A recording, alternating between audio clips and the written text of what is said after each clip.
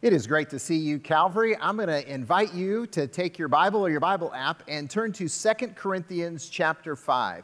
2 Corinthians chapter 5 is our text today, and we'd love for you to be able to follow along. And if you're watching this and you don't have a Bible or a Bible app on your device and you want a Bible to read, just please contact us at Calvary. Email us, call us. We'll get a Bible to you one way or another. We'll deliver it to your house. We'll mail it to you. If you live in Hawaii, I'll bring it to you personally. That's kind of my commitment. But we know that if you have the Word of God and read the Word of God, then God will change your life. Hey, we are concluding our pandemic playlist series this weekend. And we've been looking at these phrases that have, jumped into our vocabulary and kind of changed the way we talk and the way we think as a culture. And today we're talking about the new normal. The new normal. Is anybody else sick and tired of hearing about the new normal? I mean, now it's all about social distancing and face masks and shelter in place and this new normal that we're supposed to get used to and so many new rules. And I hate rules. I'm sure some of you do too. Everything changed so quickly. I mean, these last 5 months have been insane. Our new normal. And you know what? Calvary has embraced some elements of this new normal. I mean, we've, kind of started our online campus, and you're watching online today, and we are vested in having an online campus. That's going to be ongoing in the future forever, as far as we know. And so we're planning for that. In fact, we're looking for an online campus director. And so if you know somebody, send them our way. And of course, we've closed all of our in-person worship, 14 weeks and counting right now. It frustrates me, but I understand it's for our health, it's for our safety, and so we're continuing to do that. Calvary Christian Academy installed hand washing stations all over the school. They've got dedicated classrooms, and honestly, with school getting ready to ramp up, we need to be praying for our teachers, for our students. This is a tough time in this quote-unquote new normal. So much has changed, and if we're honest, we really don't like these changes. I mean, that's normal. That's not new. We really don't like change most of the time, but sometimes we do like change. I mean, we should be used to change by now. It's been part of our world. It's something that is always changing, right? I mean, just think about this. Think about telephones. How many of you actually used this party line phone at one point?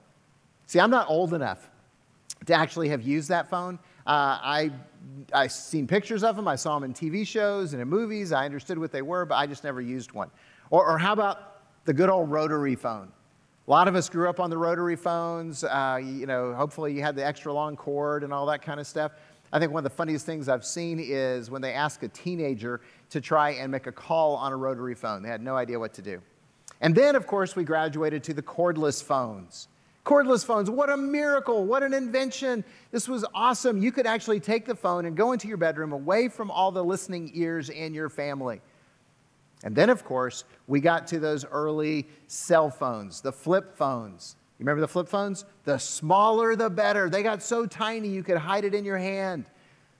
And then, of course, we moved to the smartphones. And we love our smartphones. In fact, they're kind of like attached to our hands now, and we can't put them down. But we want bigger screens so we can see it.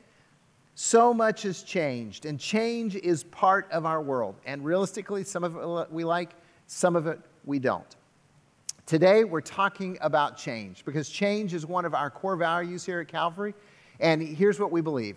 It is impossible to follow Jesus and stay the same. Change. It is impossible to follow Jesus and stay the same.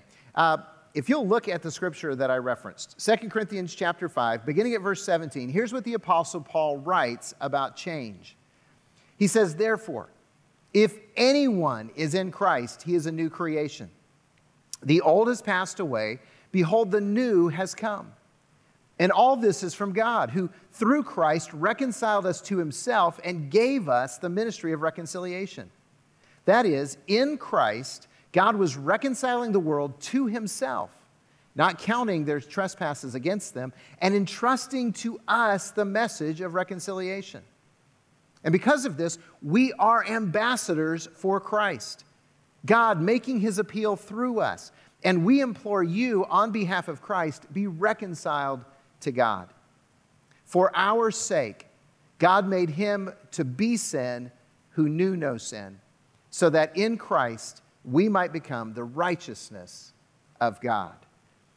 You see, it is impossible to follow Jesus and stay the same. Change is inevitable. It's inevitable in our world. It's inevitable in our lives. And if you're a follower of Jesus, if you believe that Jesus actually is the one and only Son of God and Savior of the world, you believe that Jesus died on the cross to pay for your sins and was raised from the dead, and you have made a commitment to follow Jesus with your life, then change is inevitable for you. It's a natural part of following Jesus. It's what happens in our lives, because you heard the Apostle Paul say it, we are a new creation. See, that's why here at Calvary we talk about experiencing a life-changing relationship with Jesus Christ. It's a must. Your life's going to change, because when you understand the reality of God and the grace of Jesus, that He makes all things new, it changes your life completely. You see, change is not optional. It's part of the deal of being a Jesus follower. So I have to ask, have you become that new creation in Jesus? Have you experienced life change with God? Do you know that you're that new person because of Him? If you have doubts about that, or you know you haven't and you want to become that new creation, would you click that button that just popped up on your screen? If there's not a button, or if you don't want to click that, would you email us at Calvary? You can actually go on our website, fill out a contact card, and indicate that you want to talk about a relationship with Jesus. I don't care if you just email me directly, Pastor Chad at calvarylhc.com, and we'll respond to you, because we want to talk with you about following Jesus. That's what we do. We want to help you follow Jesus. And if you know that you're a follower of Jesus and you haven't been baptized yet, then I want to invite you to declare your faith in Jesus at the next lake baptism, Sunday, August 2nd at 6 p.m. at London Bridge Beach. We're going to have a redo, because more people said, hey, when we get baptized in the lake. And we said, yes. We'll be glad to do that. Can we invite others? And so we're inviting you. But here's the thing. If you've become a new creation, here is what Jesus changes. Here is the new life normal for those of us who are followers of Jesus. So if you made a commitment to follow Jesus, then you have an altered identity. An altered identity. You see, when you confess Jesus, you are born spiritually as a child of God.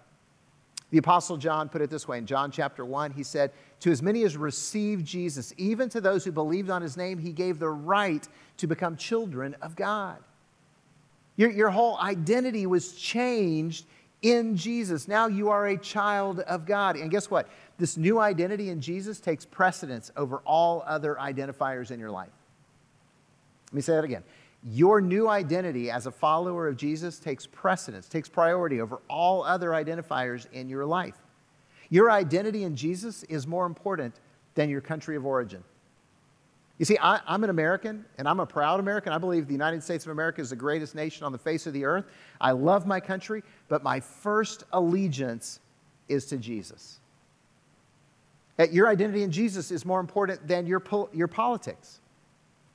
Okay, look, I have my convictions. I'm going to vote my convictions. I pray that you'll vote your convictions. But my relationship with Jesus is more important than my political affiliation. Your identity in Jesus is more important than your race or your gender or your socioeconomic status or your job. You see, all of those other identifiers, you know what they do? Well, it doesn't matter if it's male or female or black or white or brown or Republican, Democrat, Libertarian.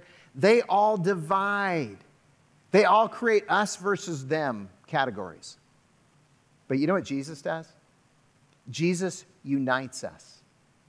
That's why our identity needs to be in Jesus. He unites us. The Apostle Paul said this in Galatians chapter 3. There is neither Jew nor Greek. There is neither slave nor free. There is no male or female, for you are all one in Christ Jesus. You're all one in Christ Jesus. He unites us. In Ephesians 2, he put it this way, for Christ Himself is our peace, who has made us both one and has broken down in His flesh the dividing wall of hostility. Now, the Apostle Paul was talking about Jews and Gentiles, but there's a lot of walls of hostility in our world right now. And Jesus wants to unite us. You see, we are not American Christians and Chinese Christians. We're Christians. We are not Democrat Christians or Republican Christians or Libertarian Christians. We're just Christians. We're not rich Christians or poor Christians. We're Christians. We're not black, white, or brown Christians. We are followers of Jesus who have been united as the children of God, made one in Christ when Jesus is our identity.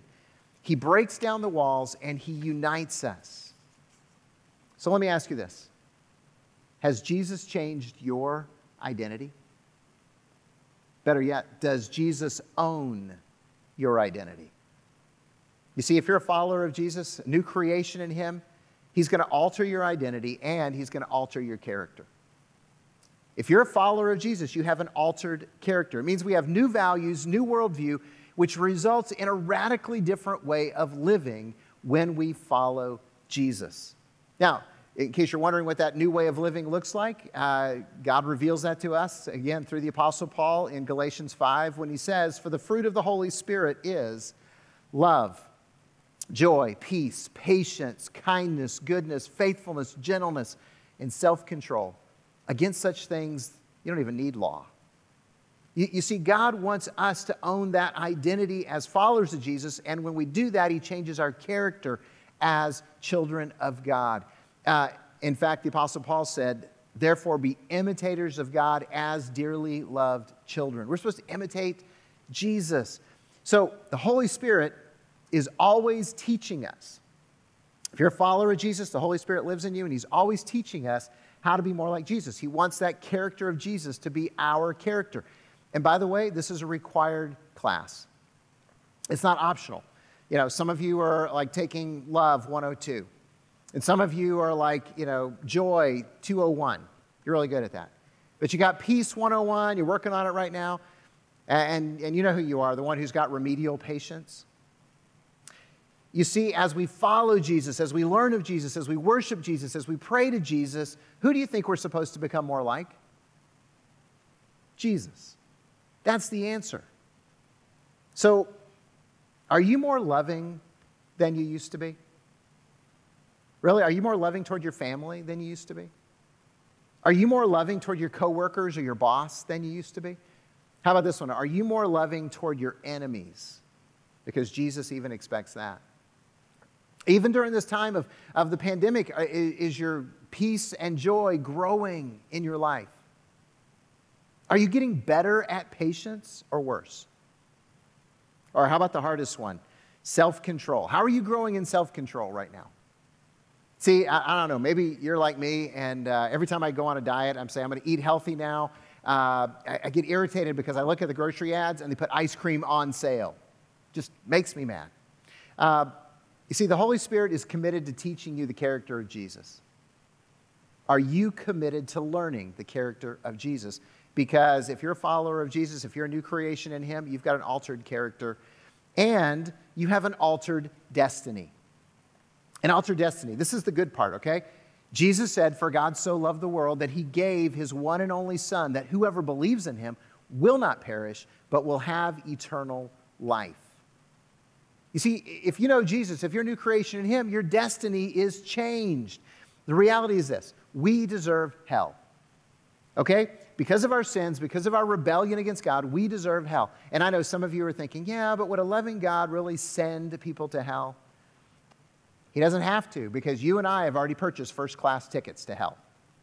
That's what our rebellion earned us. That's what our defiance toward God gets us. The Apostle Paul put it this way: "For the wages of sin is death." I earned it. But the gift of God is eternal life through Jesus Christ our Lord. See, this is the good news of the gospel, that I deserve hell, but because of Jesus' death and resurrection, I get heaven. You deserve hell because of your rebellion and sins, and yet because of Jesus' death and resurrection, because you're a new creation in Him, you get heaven. We receive the gift of eternal life. This is the good news, that altered destiny. And by the way, for the record, heaven is better than you imagine it. It's better than you imagine. In fact, if kids are watching and you want something to do, draw pictures of heaven, okay? You can imagine it any way you want it, but it's better than you imagine it. We get brand new bodies. That is such good news. especially if yours is starting to wear out like mine is. Your new body's not going to have any flaws or any urges for self-destruction. And this usually brings up the question, hey, what's my body going to look like? What's it going to look like? I had the conversation with a guy one time. He says, I think we're going to look like our best selves. You know, he was thinking when he was younger and handsome, and I said, I hope not. I want to look a whole lot better than my best self. I've had some people, especially ladies, who said, in heaven, will I be tall and thin? And I just tell them, it's not going to matter. You're not going to care. We might all be 3 feet tall and 300 pounds and look like little bowling balls rolling down the streets of gold. You won't care because it's heaven. It's perfect. There's no more suffering. There's no more sorrow. There's no more sickness. Isn't that good news? There's no more death. There's no more pain. There's no more politics. Remember that in an election year. Everything is made new. And because of this reality of eternal life, because of our new destiny, this is why we can live without fear, even in fearful times. This is why we can always have hope. This is why we can be courageous, because we know that heaven is our destiny. And because of Jesus, nothing in this world can change that. So I hope you know that you have an altered destiny. And I hope you understand that if you are a new creation in Christ, you also have an altered purpose. An altered purpose. Look again at this passage we've been talking about. Verse 18 says, all this new creation is from God, who through Jesus reconciled us to himself and gave us the ministry of reconciliation. That is, in Christ, God was reconciling, bringing the world to himself, not counting their trespasses and sins against them, and entrusting to me and you the message of reconciliation. Therefore, we are ambassadors for Christ. Ambassadors for Christ. We have an altered purpose. Jesus died to reconcile me and you to God. The relationship was broken. In Jesus' death, he brought us close so that we could have that life-changing relationship with God. And he gave to us the ministry and the message of reconciliation. What does that mean? If we've got an altered purpose, and that purpose is the ministry of reconciliation, what does that look like? It means two things primarily. First of all, it means that we tell people about the hope we have in Jesus. Look, if you're a new creation in Jesus, if you know Jesus has changed your life and forgiven your sins, you want other people to know that. You want them to know the life change that you've experienced. And so you want to tell people about the hope you have in Jesus. You want to remind people every day that God loves you, that God forgives you, that God heals and restores and rebuilds your life, that God promises them heaven if they surrender to Jesus. That's our purpose, to let people know the good news. So are you telling anyone about the life change you've experienced in Jesus? Are you inviting anyone to be a follower of Jesus? It's so easy right now, especially with us being online. You can share this link with all of your friends. You can host a watch party. You can say, hey, come over to my house and watch this with me and we'll have dinner. Whatever you need to do, you can do this. But you have to actually make that effort by saying, God, I understand my altered purpose and I am going to be that person who's telling others about Jesus. Right now is an easy time to do that. People are afraid. They're afraid they're going to get sick. They're afraid they're going to die. And that opens up conversations about the hope we have in Jesus like no other time. I pray you're having some of those conversations. And then secondly, not only are we supposed to tell people about the hope we have in Jesus, but we need to be ambassadors for Jesus. Did you catch that? The beginning of verse 20, therefore we are ambassadors for Christ. God is making his appeal through us. Through us. By the way, ambassadors don't get to represent their thoughts, their politics, or their feelings. And so as ambassadors for Jesus, you and I are not supposed to be representing our thoughts, our politics, our opinions, and our feelings. We are supposed to be representing Jesus. Always. All the time. Every situation. Every circumstance. We are Jesus ambassadors. And that means that we live in the character of Jesus. You know what Jesus said? Blessed are the peacemakers, for they will be called children of God. Wait, we're supposed to be imitators of God as dearly loved children, so we're children of God. We need to be peacemakers if we're going to represent Jesus. And that means that we need to live in the character of Jesus. We need to share the hope of forgiveness in Jesus. And we need to be people who promote peace in the name of Jesus. That's our new purpose. So let me ask you, are you a peacemaker? Are you somebody who is an ambassador for peace? Are you promoting peace in your family? I mean, you can't really hide that when you're probably watching this with your family. Are you promoting peace in your family? Are you doing what you can to promote reconciliation and people getting along? What about on the job? Are you a peacemaker on the job? Or are you somebody who's busy talking about other employees and trying to undermine them? Or are you working for their benefit and being that peacemaker and trying to bring people together and promote forgiveness? Okay, this is a tough one. Are you a peacemaker on social media? Look, we all know social media right now is filled with divisiveness, with hostility, with anger. Are we being the voices that are contributing to that? Or are we being the voices of peace? Because some of us need to repent and start representing Jesus on social media. And by the way, when I say representing Jesus, please do not post those things about if you love Jesus, share this, okay? Because I'm not going to share it, neither is anybody else. It just drives us crazy. But we want to be the people who speak peace into life everywhere that we go. You see, to really be an ambassador for Jesus, we need a new attitude that becomes our new normal way of thinking and acting every day in life.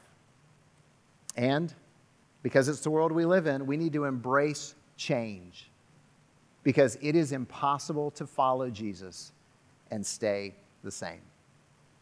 Will you pray with me? Father, you know we're broken. You know we're hurting. You know a lot of us are afraid. But right now we pray that you would make that new identity in Jesus real in our lives. Help us to take hold of that new identity, to live out the new character, to enjoy that reality of heaven as our destiny. And God, we want to embrace this new purpose and be those people of reconciliation that are telling others about Jesus and that are living our lives as peacemakers. We know that we need you because without you, we can't make this happen. But through you, all things are possible. So God, do the work in us that you need to do. This is our prayer in Jesus' name. Amen. Let's continue to worship our Savior.